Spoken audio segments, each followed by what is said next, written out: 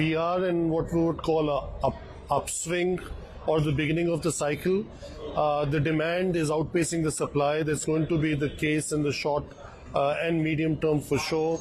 The investment in the infrastructure, building these large convention centers in Delhi, one in Pragati Maidan, one in Dwarka, another one which was opened in Mumbai, the Geo World Center. All these are going to help the demand to increase many folds in the years to come. And I think the sector is very well positioned. So I believe... What's the challenge? What's the challenge? Yes. The challenge is how do you get more hotels in such a location in Delhi or great locations in Mumbai, because especially we have 5 brands, but Taj is our most iconic brand.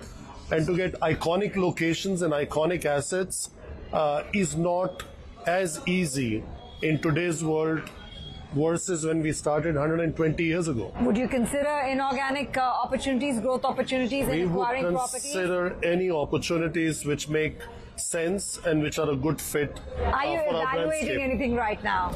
We are constantly evaluating opportunities. We are growing very fast. We're opening 20 hotels this year. We have a pipeline of 80 hotels. We signed 36 contracts last year. In the first quarter, we announced again almost 12 contracts. So I think the going on the growth part is very good for us, including international. What about funding at a time when interest rates are so high? Well, firstly, we are a zero debt company. Secondly, we are sitting on cash reserves. Thirdly, our model today is a balance between asset heavy and asset light.